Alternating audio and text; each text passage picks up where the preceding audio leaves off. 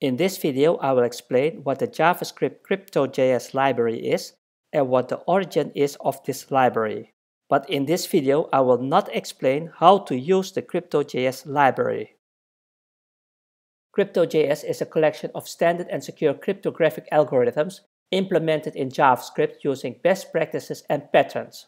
They are fast and they have a consistent and simple interface.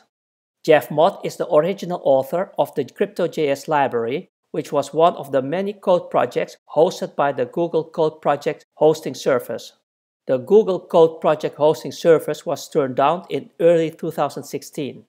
The many code projects can still be found at the Google Code Archive. Jeff Mott's CryptoJS library can be found at this location. The CryptoJS last version is version 3.1.2 and last updated in January 15, 2013. See this location.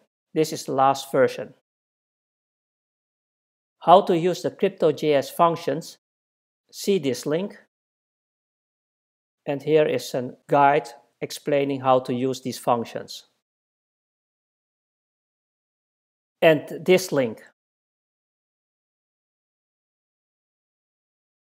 It seems that this library is not maintained by Jeff Mott anymore.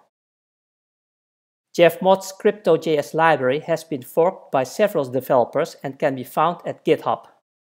This link, and this link.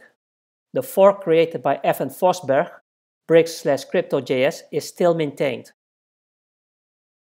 The Bricks CryptoJS library can be found at this link. An NPM module has been created for the Bricks CryptoJS library, which can be found at this link. To include all CryptoJS libraries in JavaScript, add this line. The Bricks CryptoJS library is also available in the free and open source web front-end resource content delivery network. See this link. The Bricks CryptoJS library are used by several distributed ledger projects such as IOTA in the iota.lib.js library and Ethereum in the Web3.js library.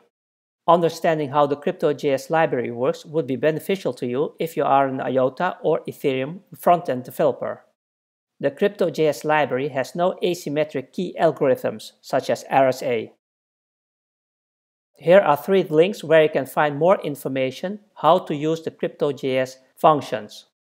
If you have never used CryptoJS before, I highly recommend that you read this article.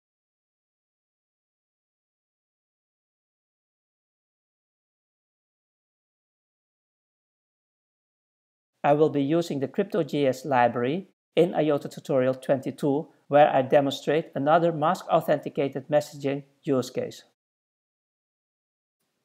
Thanks for watching. I hope you enjoyed the video. Please hit the like button and don't forget to subscribe. If you have questions, leave your comments below. I'll do my best to answer them.